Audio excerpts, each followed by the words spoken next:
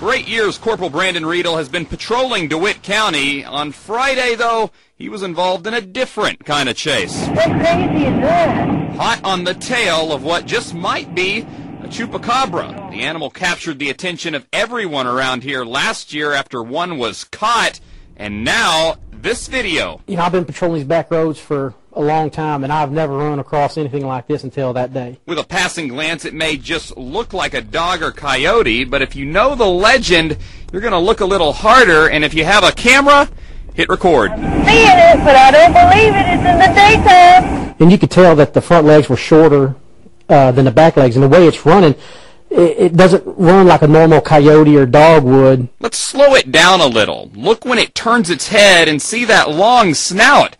That's the type of feature that legends are made of. But when I saw from the side, I was like, that's exactly what we've been seeing in the papers, what we've seen on the T-shirts. The creature ran off and has not been caught, so the sighting is only going to feed the beast. But Sheriff Joe Zavasky says it's nice to have a hometown star. I love this for Dewit County. It has brought a lot of attention to us, and I believe there's something to it. A mystery that everyone loves chasing.